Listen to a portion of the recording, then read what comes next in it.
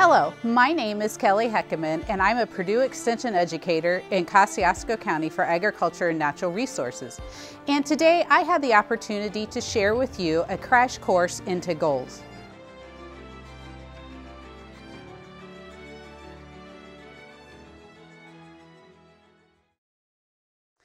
Goals are such an important part of management decisions and provide the backbone for a lot of what we do in our day-to-day operations. Unfortunately, sometimes we forget the importance of goals and how they lead to our pathway of success. I've always used this diagram as a way to show the importance of how goals help us be successful. So we're going to hope that you have already worked on this management pyramid and have developed your vision statement, that broad statement that defines where you want to be in the future. The mission statement that helps you on the day-to-day goal of where you want your operation to be in the short term. And today, though, we're going to focus on what helps you to accomplish that mission and vision statement, and that's the long and short-term goals that hopefully you have written for your operation that will help you be successful, especially in that written marketing plan that you have developed. First, let's take a look at long-term business goals.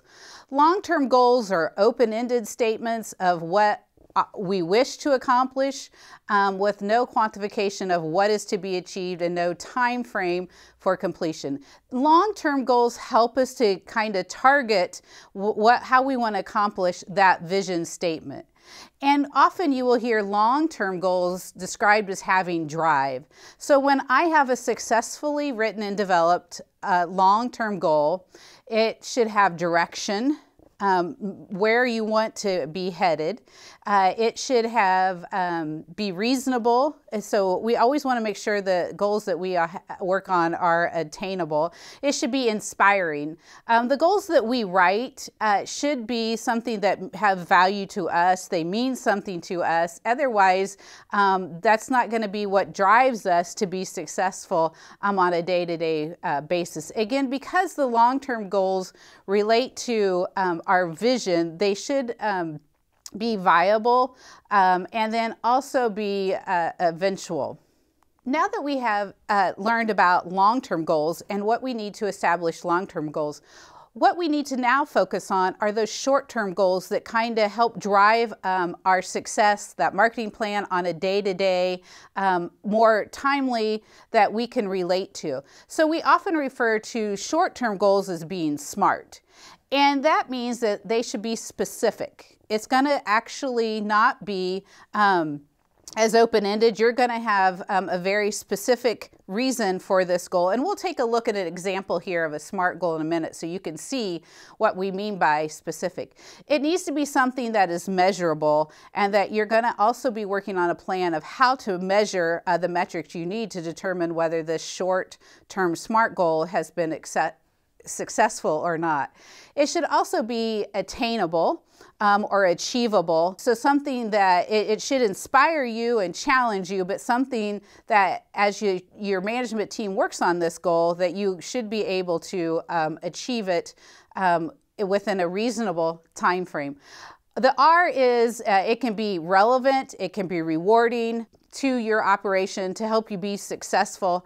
And the most important part of that SMART goal, it also needs to be timely. There's going to be a time element on our short-term goals so that we know that we have to focus on this specific goal so that we can determine our success. So let's look at two examples of some short-term goals. In December of 2022, my average corn bushels sold income will increase by 3% from my 2021 average. So this is specific. We are looking at increasing income of bushels sold. It is timely. We are looking to have this goal accomplished in December of 2022. It is measurable because we're looking hopefully for a 3% income, and maybe 3% is too ambitious because when you think about 3% even on $4 corn, that's 12 cents. And so that may be maybe not as rewarding or relevant, attainable, but it is a goal, right? And that we want to be able to measure our success against that. And if we weren't able to achieve 3%, what can we do to change that? Another example of another short-term goal in 2022, fields 1, 5, and 7, and 9 will be tested for soybean cyst nematode to determine if yields are being impacted. So again, this is a smart goal because it is specific. We're looking at soybean cyst nematode. It's measurable because we're going to look at the population and see if that had any impact on our yield. Rewarding, hopefully, because if we do have a cyst nematode problem, then we're able to fix it and increase our yield. And attainable, achievable, yes, that should be very easy. That just requires someone to be appointed to going to get the samples and having them taken to the lab to get the data. So again, some examples of very specific short-term goals. So one of the ways, now that we have this short-term goal, that we can help to make sure that it is successful is we can have objectives underneath that short-term goal. And sometimes, depending on what you read, sometimes short-term goals and objectives have been used interchangeably. But regardless, today we're going to focus on our short-term goals being SMART and objectives being these more general steps that we need to take to be successful in achieving our short-term goals. They should be, objectives are observable, they can be challenging, they don't necessarily have a time element, they're small steps into reaching goals. And if you really are the type of person in your management that likes to do those to-do lists, objectives can be that to-do list, those action steps, those things that need to be done on a daily basis. So think of objectives as that to-do list or tactical steps that need to be worked on in order to achieve that short-term goal. Now that we have talked again about objectives and how they create that day-to-day to-do list or that tactical plan, some other reminders about the function of objectives. They help you to determine what the business is going to look like in the future. Again, that ties you back to your overall mission and vision of the farm operation. They help you to accomplish your mission. So when I write my mission statement, I should be able to look at the mission statement and write my short-term, long-term goals from that mission statement and be able to connect the objectives and short-term goals back to that mission statement. And then objectives are also, again, used to coordinate the effort of all people involved in the business. And we're going to talk about some steps to how to really implement and involve the entire management team. So again, just to give you some examples of possible objectives so you can see the difference compared to those more specific SMART short-term goals. So I may have a possible objective where I want to spend more time with the family away from the farm. I want to improve the profitability of the soybean crop. I think that's all of our goal, to always improve that profitability, and especially in a year like 2022 that's going to be extremely challenging with input costs. These objectives could be things that are going to be very important that we want to achieve and consider. So as we consider writing our goals for the farm operation, just a reminder that there are 3 different types of management goals that we should consider. Personal goals, we should all have goals that we want to accomplish for ourselves personally. Production goals, which may be sometimes the easier goals to write, because we want to be able to have the highest yield that we can or be the most efficient in our production. And then those operational or business goals, kind of, there's where can I make the money this year, or how can I make the best decision on input cost and securing the best price for those. So all of those goals are areas where I should spend some time writing SMART goals for 2022 or the next 3-6 months, depending on the time frame that you're working on. So just some recommendations on how to implement a goal. It is a 4-step process. So you want to make sure you set standards in those goals of what you want to achieve. Again, a reminder, you want to have a way to measure and record the information. So it's going to involve other people in your management team. It may not always be just you. You want to have take an opportunity to interpret and evaluate the data, and that will help determine whether you were successful in achieving the goal that you determined. And if you weren't successful, what are some corrective actions that you will need to take in order for that goal to be successful next year.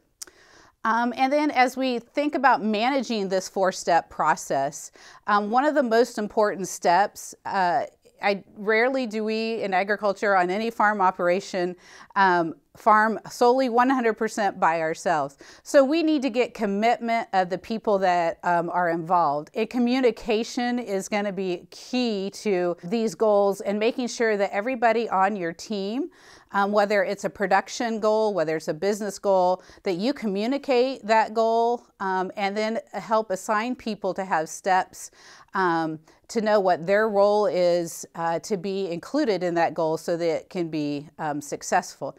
You want to provide an education about the purpose of the goal and how it relates to the operation, the business, how it reflects in your mission statement, and how at the end of the day that helps the entire team to be successful. You may also want to involve other members of your management team in helping to write those annual goals.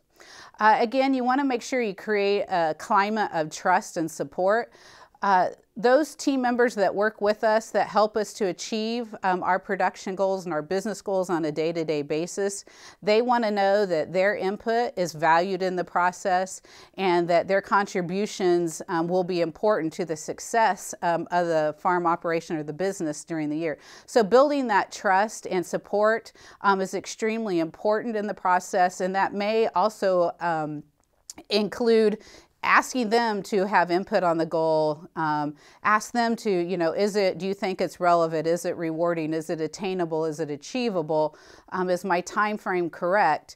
And that helps give them not only trust, but buy-in and know that they're a critical part of your operation. And again, make sure to review the status of achievement and progress in that goal. Again, evolving people is always in the management team so important to building the success. Once they know that their contribution is valuable to making sure that that goal is achieved, they're going to work harder for you and with you to make sure that the overall business is successful. Now that we have reviewed what the difference between our long and short-term goals are, steps on how to write and implement and manage short and long-term goals for our farm operation, we're going to finish or conclude where we started our presentation with looking at that pathway leading to results. And as a reminder, in summary, it is important once we build our mission and vision statement to have written goals for our farm operation. And then once we have those written goals, to make sure that we develop a plan on how to implement them, measure them, and then be able to evaluate them and take corrective action if necessary to make sure that either we are successful, or if we weren't successful, what do we need to change to be successful in the future. And this process, although it does, again, it's not linear, right? So this is an ongoing process and something we need to continue to work on either yearly or every few months, depending on the time element that you put in your goal, or even for the growing season to help you be successful. So I encourage you to take the time to work on your pathway to success and build those short and long-term goals in a written fashion so that everybody in the operation is familiar with the goals and what they are working towards for this year or this growing season. And I just want to leave you with a quote that I think helps us to understand really the importance of having goals.